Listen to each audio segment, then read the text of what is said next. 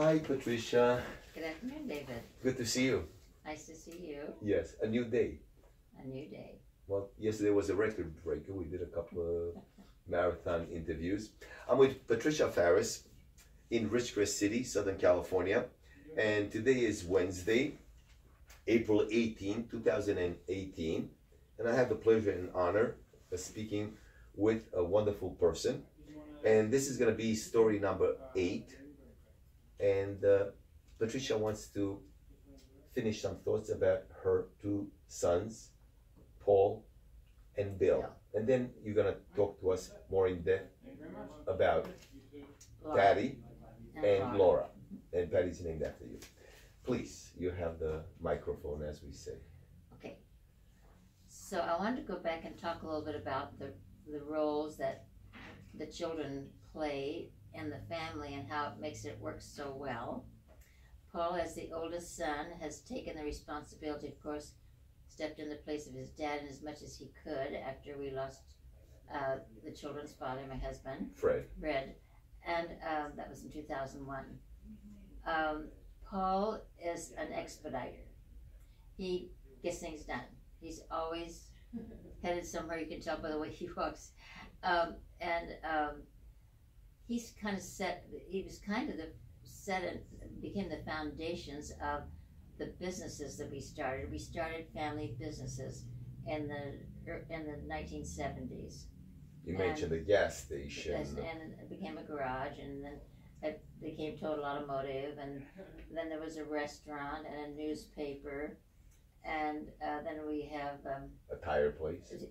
And then Cosner Knipe is also part of the family. She's a major player in broadcasting and they media. They do computers and technologies. Right. So we kind of have the ground covered, and then Larry is a doctor. We'll get back to. He's married to Patty, so we'll start with Paul. So Larry is married to Patty. Dr. Larry Cosner is married to Patty, and so and Paul kind of helped launch the businesses. Well, he's the oldest. He's the oldest. Now we, all the businesses we started were what's called bootstrap financing. We didn't have capital for things, so we just kind of started and grew. And so Bill ended up with as soon as he got out of high school, he started working for a furniture company, so he got very interested in furniture. And actually, Bill, he actually became certified in furniture design, and so we always lean on him to help us get the furniture, the right pieces, and put them in the right places in our house, and make sure the pictures are on the right places in the wall. Well, Bill today owns one of the most famous American company, Ashley Furniture. It's a very big company. So now he has furniture and a restaurant. He does a lot of catering for big events in the community. I tasted the food when you invited me back in September of 2017. And delicious. Bill works very hard. He serves as as I mentioned, an elected board with the school board. Sierra Sands School Board. Yes. And Paul has served as on the airport board district, as has my grandson in time past. So they give their time. Another thing, and Paul has taken up he kind of has, his voice sounds very much like his father's voice. So we lean a lot on him with the music, and we have what is called the Farris Family Singers.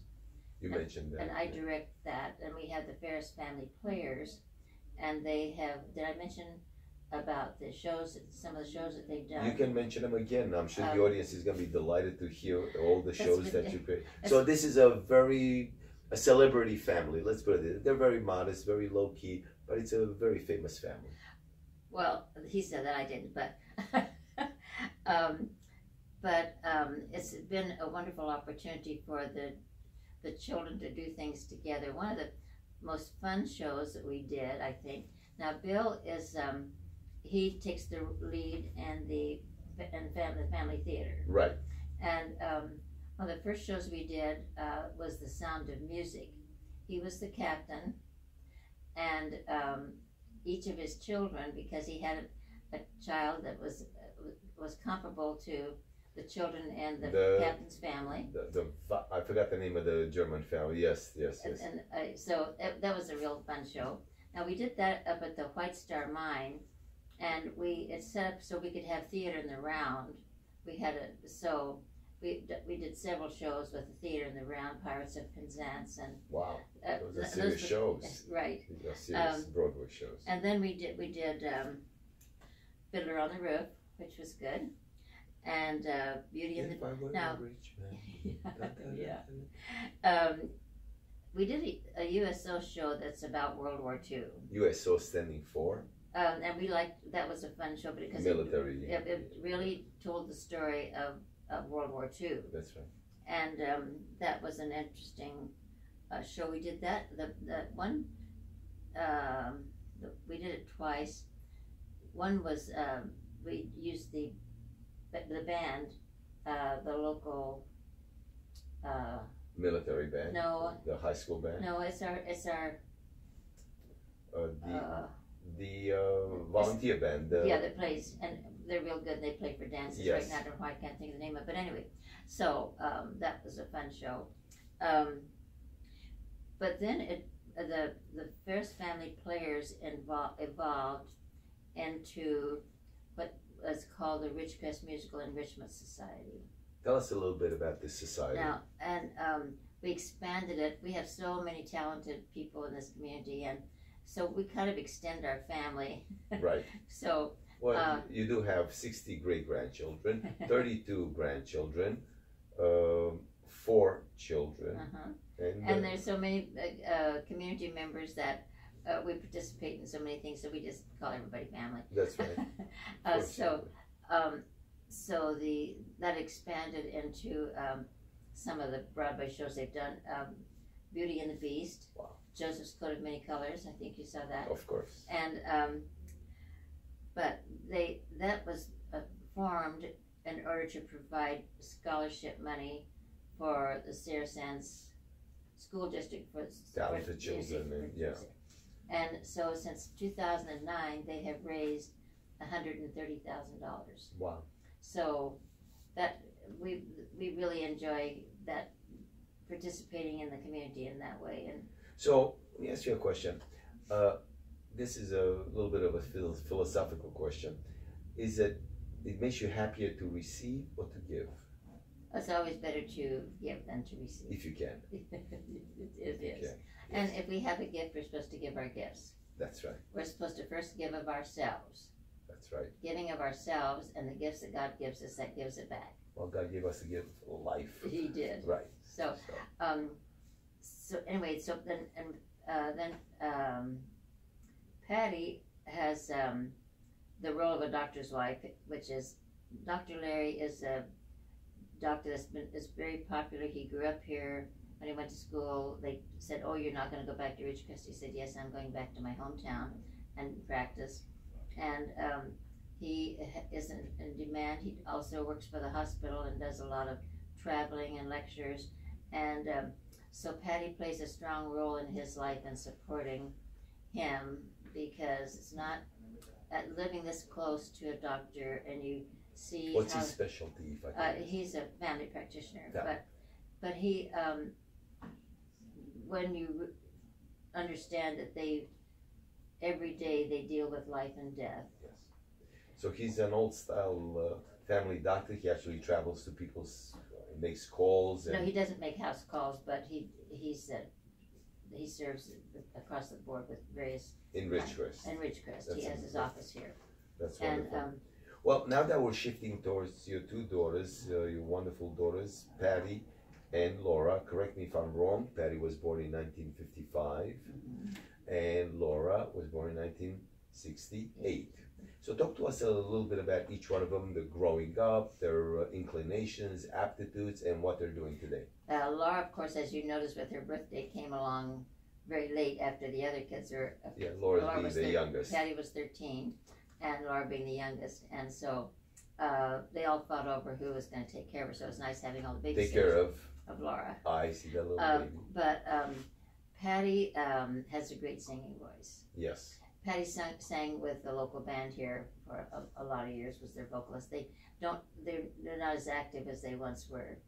But Patty has a beautiful soprano voice, and she's kind of our angel. They're all angels, but she's a special angel.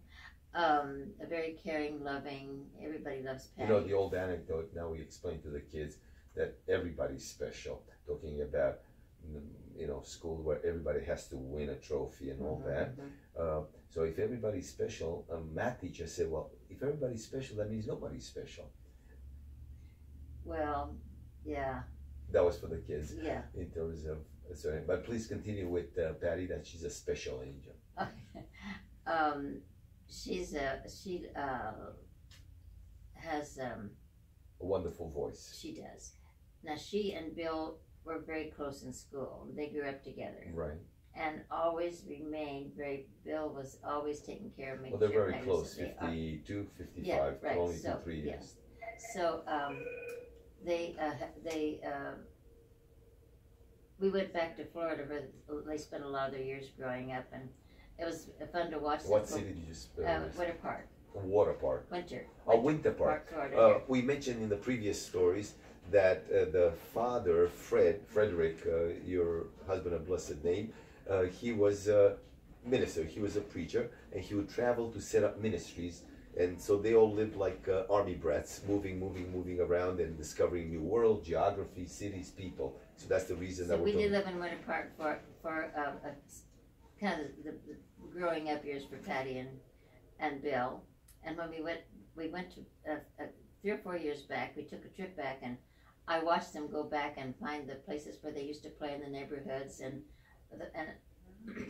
as I was watching that, I said, I was mentioning about the happy times and the sad times, and Bill said, I don't remember any sad times. The only time I remember being sad was when our dog died.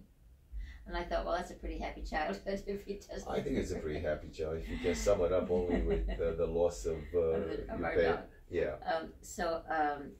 Then when Laura came along, Laura is our alto. So Paul's the bass, and Bill's a tenor. Paul sings tenor. We're speaking in musical terms because myself being a musician, we share a common love and passion and expertise in music. So we'll speak. Patty sings as a strong soprano voice, and Laura sings alto. So we have a quartet with Bill singing bass and Paul singing tenor. Do you sing mostly a cappella? We do. Oh, wow. Actually, we almost without fail sing. Really? I promised the audience that one of the stories will include some audio clips from the family's albums and other recordings. I promise. We're going to do that also. So,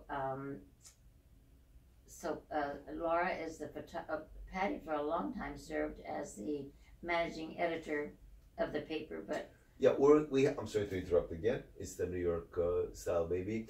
But we happen to be today in the offices of the Independent Review, the News Review in Ridgecrest, and it's a paper that's been around for quite a while.